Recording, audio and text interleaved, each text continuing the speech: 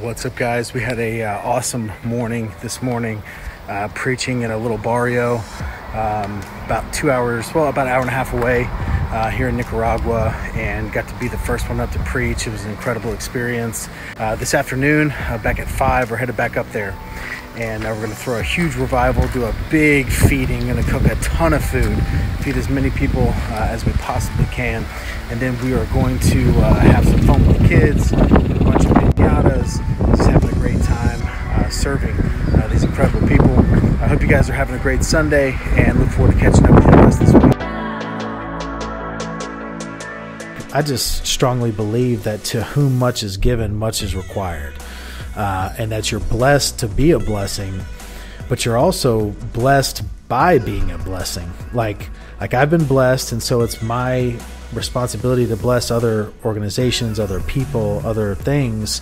But by doing so, I'm also then blessed because of it. And so, you don't ever give with the expectation of like, I'm giving you this dollar to hopefully get two back somewhere down the road.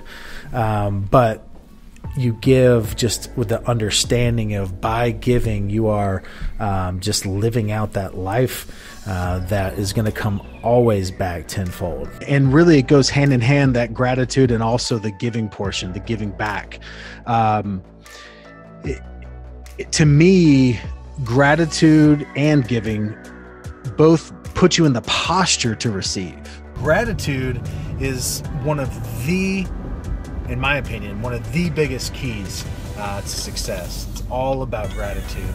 But when you really break that down and what that means, it's the act of giving. It's the act of gratitude for being grateful for what you already have, puts you in that posture to be able to receive more. There are people that are listening to this right now or watching this right now, and they may not be someone that goes to church. They may not be someone that has a relationship with God. And there have been times in my life where I've gotten pushback from other people, even within the church, in regards to giving, in regards to tithing, and how it's, actually the Old Testament and this and that, and it actually meant this. And I would always just respond, that's fine. Yeah. It's just something that I'm going to do. And my question to them is always, tell me a little bit about your process for giving on a regular basis to whatever you feel is important to give to. And they typically don't have an answer because they don't have a process to which they're giving some amount of money to some other organization or some other cause on a regular basis. This idea of radical generosity, and that the times where I have benefited the most and been in the most abundant mindset are the times where I have been the most generous. Yep, I agree.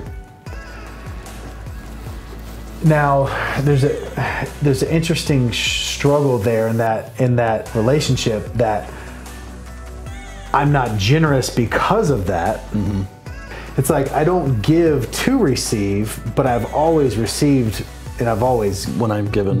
Right. And the times where I've been less generous, I have been blessed less. But it's an understanding that you can never outgive God. And it's an understanding that, whether you want to say the universe will never be indebted to you, but it's the understanding that these things come back. Not doing it for that, but doing it with that understanding. And for me, it's all about the lack versus abundance mentality.